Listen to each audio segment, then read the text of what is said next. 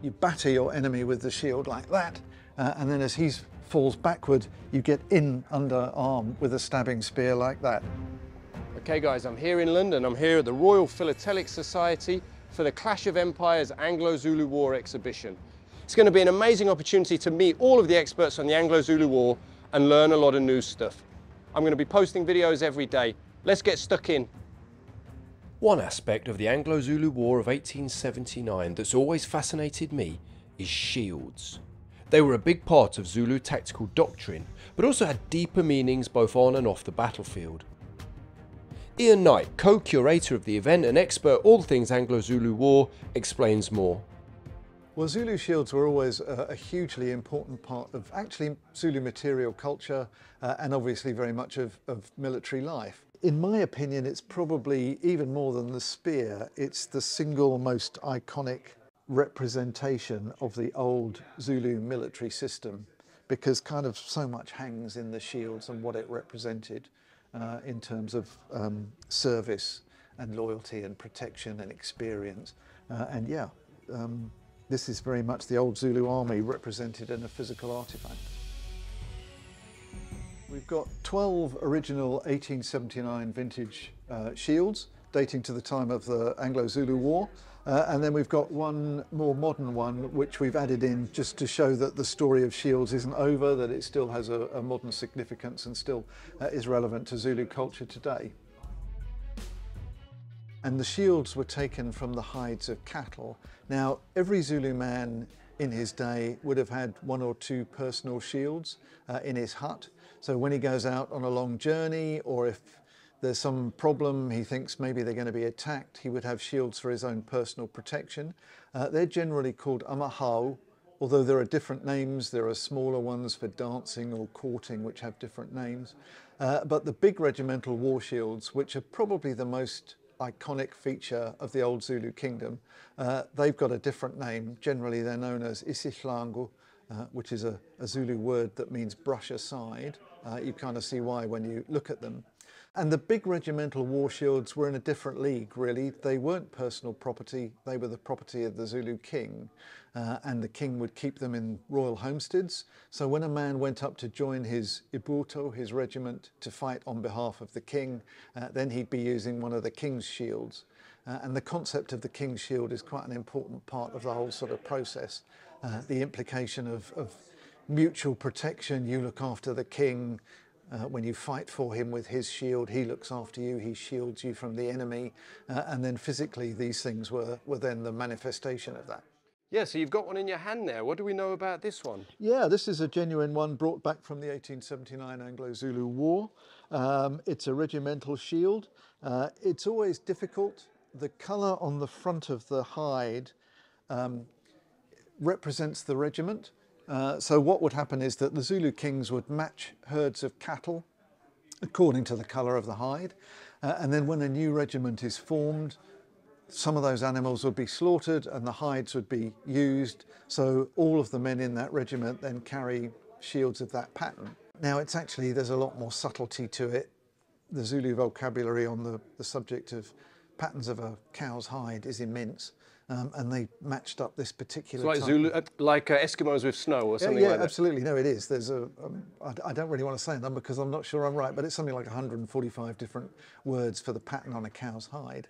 And so they would quite carefully match it. This is a pretty standard example. Probably this is from the colour, my guess would be the Ukandamphemvu regiment, which was a regiment of men in their late 20s, early 30s in 1879, played a very prominent part in the Anglo-Zulu War, were present in the Zulu centre at the Battle of Isandlwana, and then very prominent at the battles of Kambula and Ulundi.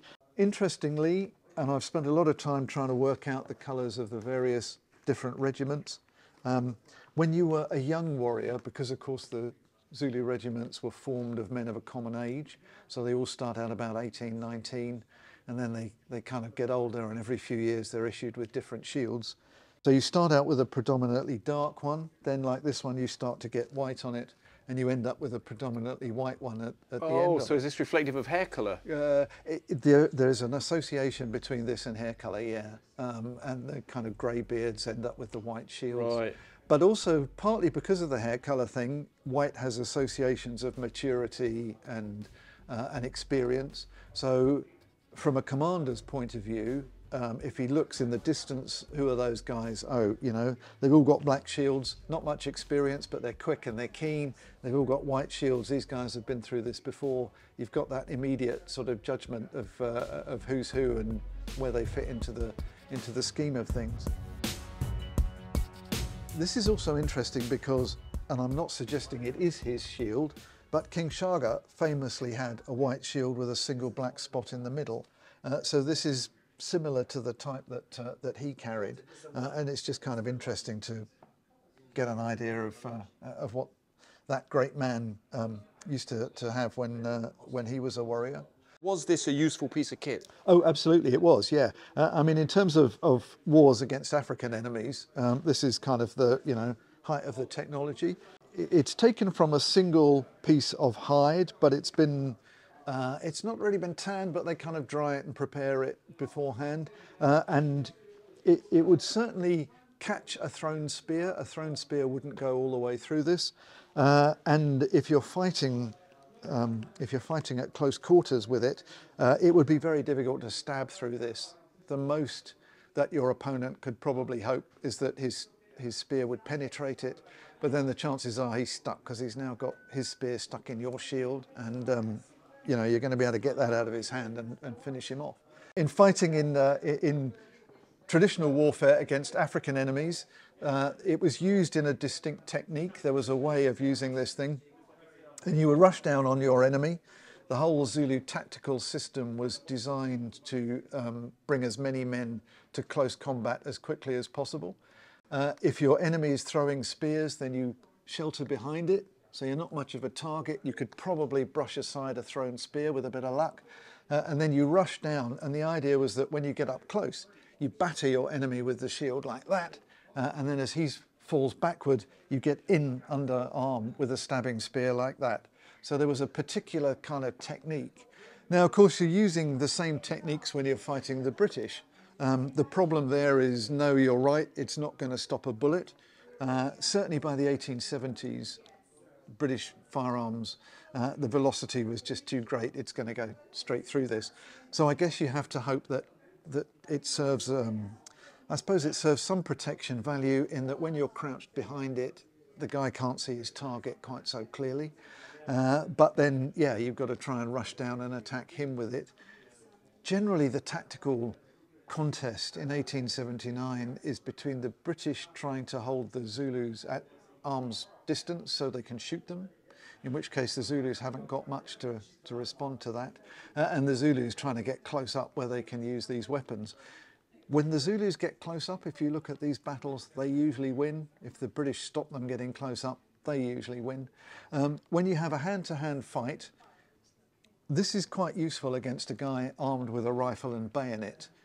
He's going to have a longer reach. The Martini with a bayonet on the end has got about a 6-foot reach, which is obviously longer than this here.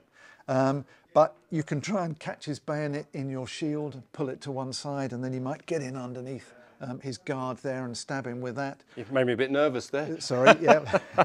It's got a kind of bite to this thing, even now, when you're just showing Still it quite off. terrifying. It is quite frightening. You don't want to be on the isn't spiky it? end, yeah, for no, sure. these mean business, definitely. But the other thing is, quite a lot of Zulu accounts say, oh, well, a guy would lunge at us and we blocked it with the shield, and then his bayonet would get stuck in the shield, and of course then you've just got a second or two when you can maybe twist it aside and, as I say, get stuck in.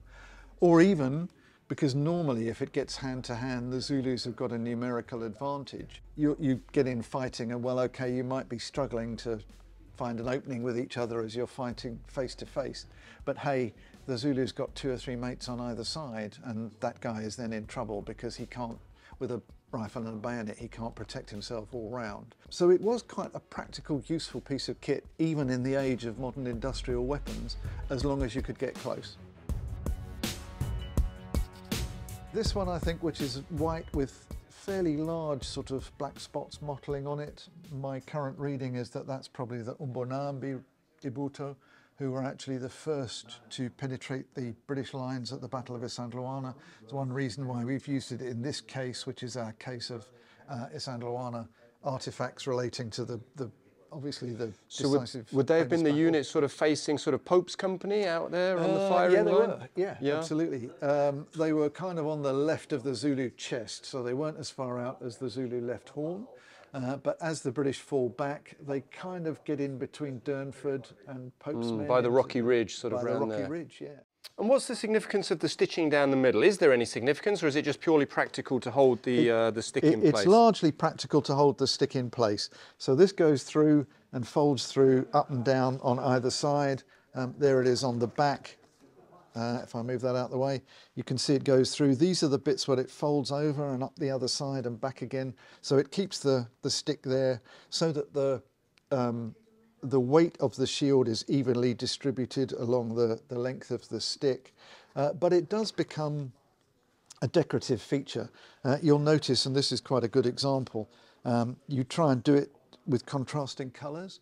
So even where we've got black patches and white patches, you can see they've got the black here, but it turns to white as it goes down into the black there. That's really just a decorative thing for the overall look of the shield, but it's quite common. Shields still have a relevance in modern Zulu culture today, and this one was actually presented to me by His late Majesty King Goodwill at the 2019 commemoration of the Battle of Isandlwana. Wow. And there was a reenactment there which I was involved with, and the King presented me with that.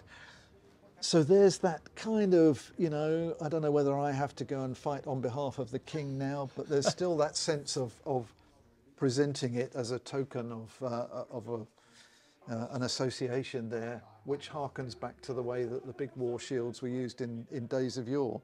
So it's not entirely gone from Zulu culture yet. And of course, a lot of guys in rural KwaZulu today still have their shields for ceremonial occasions and dancing and stick fights and all that kind of thing. So it remains, as I say, a very powerful and iconic piece of Zulu culture.